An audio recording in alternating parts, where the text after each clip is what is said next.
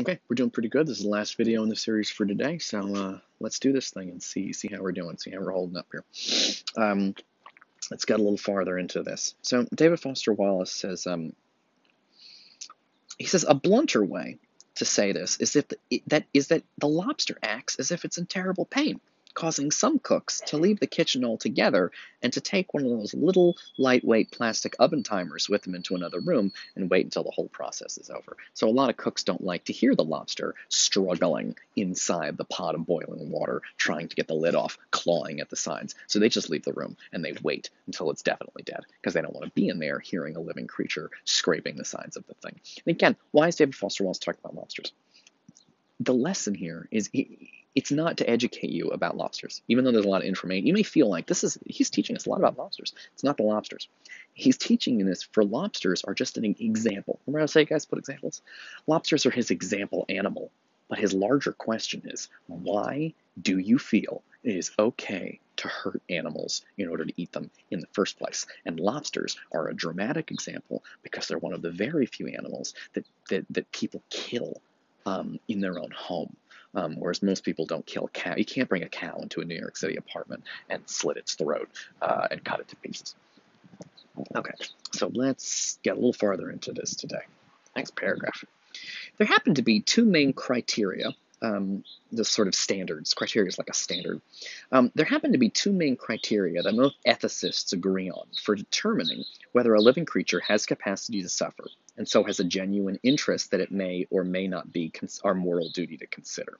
So there's sort of two reasons why people who care about ethics will say, will determine whether something's suffering. He drops down, he's got another footnote. David Foster Wallace loves footnotes.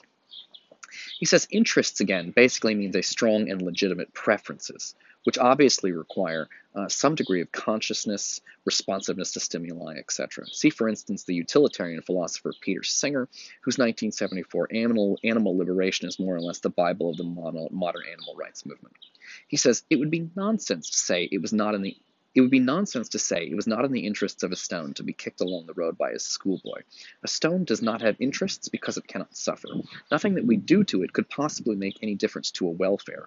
A mouse, on the other hand, does have an interest in not being kicked down the road because it will suffer if it is. So he's talking about the kind of ways that people who study ethics think about the interests of a creature, right?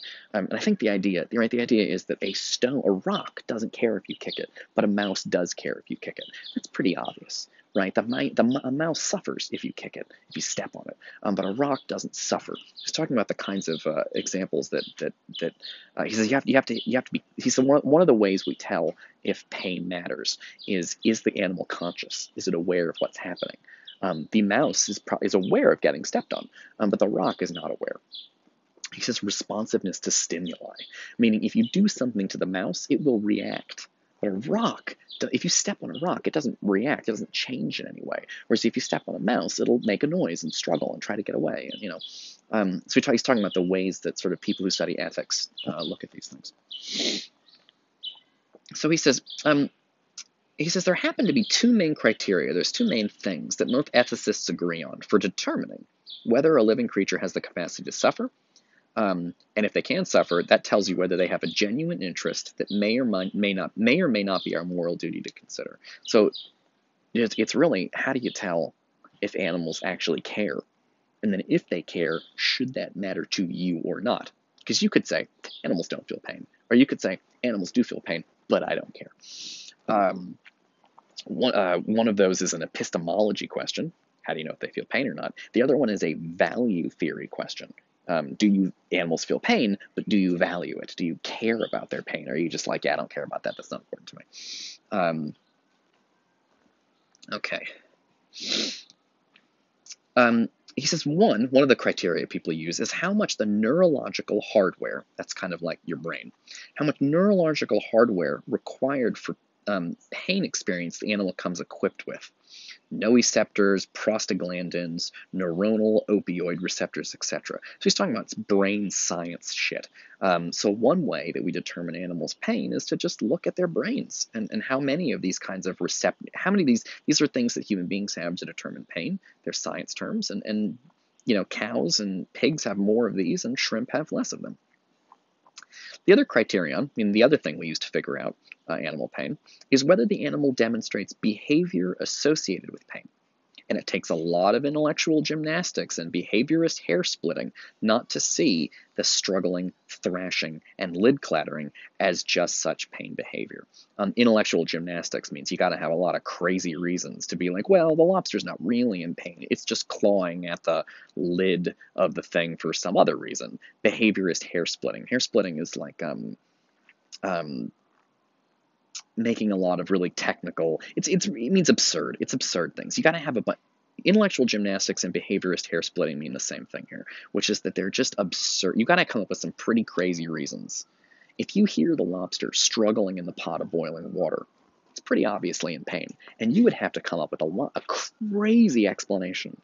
If you're like, oh, the lobster's not in pain, and then I say to you, oh, really? Because it doesn't want to go in the boiling water. It's trying to get the lid off, and it's scraping at the sides of the pot.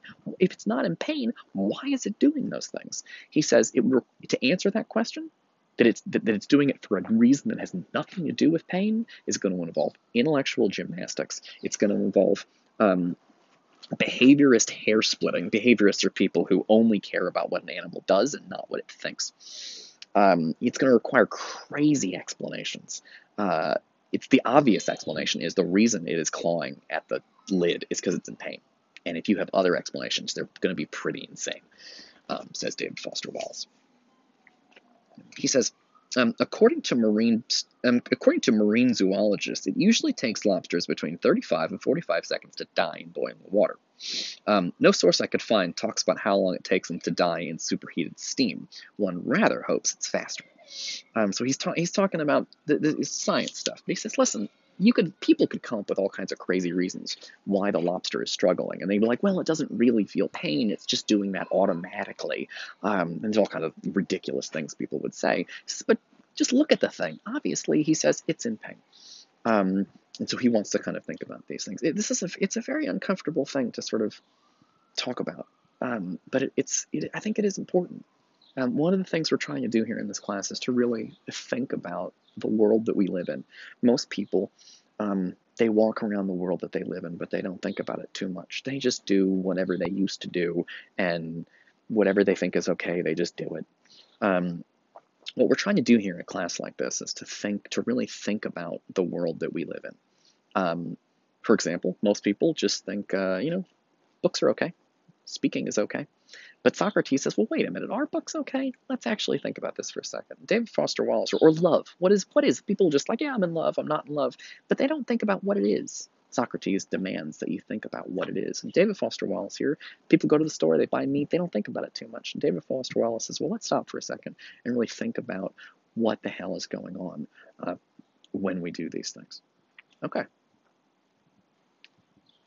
kind of tempted to stop now. Let's call it a Friday. No, you know what? That's a good stopping point. Okay, so just work on your papers, think about this stuff. For David Foster Wallace, just take notes, underline things that are important, ask questions. It would really be helpful to me if you guys would make some comments in the blog so that I could bother you, because you might tell me I think it's if you eat meat, have you ever thought about why or whether it's okay? Think about it now. Now's the time. This is the moment. One of the things that makes college interesting is that in college, you'll meet people like me and like the other students who will say, listen, you eat meat, but do you ever really think about whether that's okay? Once you get out of college, no one will ask you this again. Most people will just be like, oh, we're going to a restaurant, we're going to eat this food, and people don't think about it. This is the chance in your life to actually think about these questions.